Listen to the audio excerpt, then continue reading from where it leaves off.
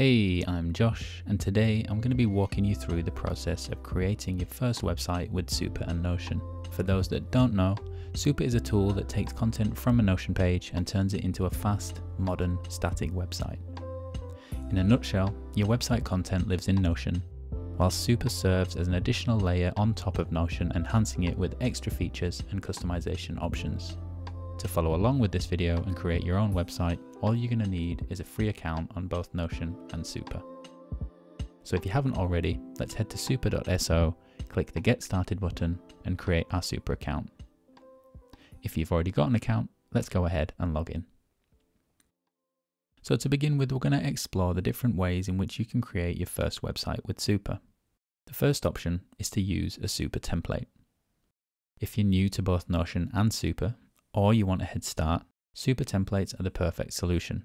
Super templates come with a pre-built Notion page as well as a completely custom design in Super. We have a whole bunch of different templates for all kinds of websites. However, they do require an upgraded site plan.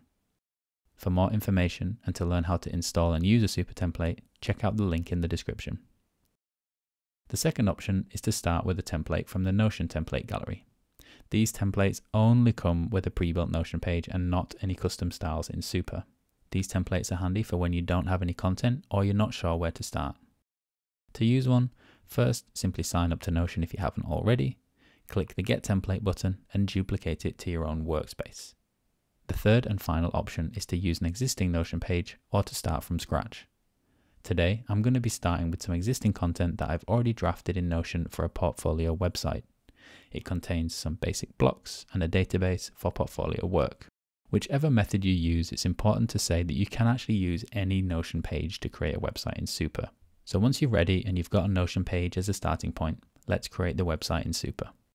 The first thing we need to do is click the Share button at the top right of the Notion page. From here, click into the Publish tab, click the Publish button, and now we just need to copy the site link. Now we can head into Super and click Create Site. Give the site a name, paste in the site URL that we just copied, and click Create Site. And it will take just a few seconds for Super to take that content from Notion and spin up a modern, fast, customizable static website.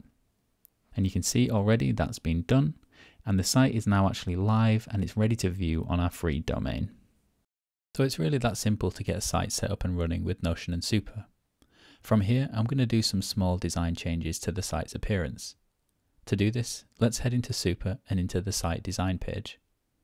I'm going to start by going into the layout page and hiding the page headers, as well as tweaking the rounding on some of the block edges. Nice. Let's go back and into the colors page. From here, I'm going to set the default color mode to dark. Next, I'm going to go back and change some of the typography options. So let's head in here.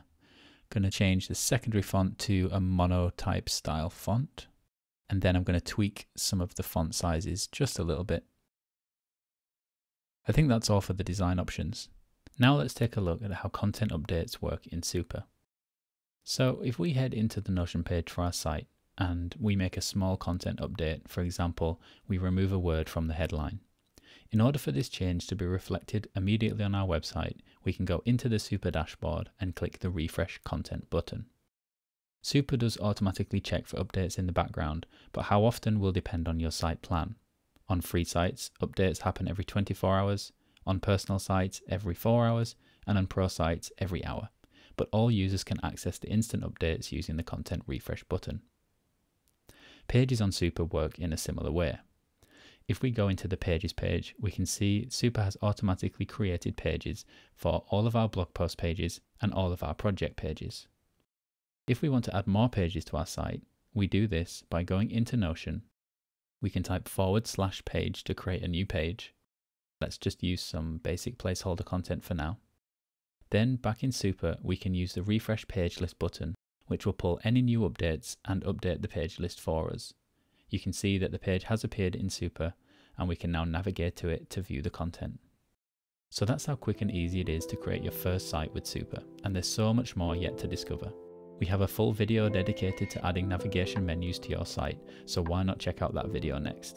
Thanks for watching, and if you have any questions, please don't hesitate to get in touch. Until next time, stay super.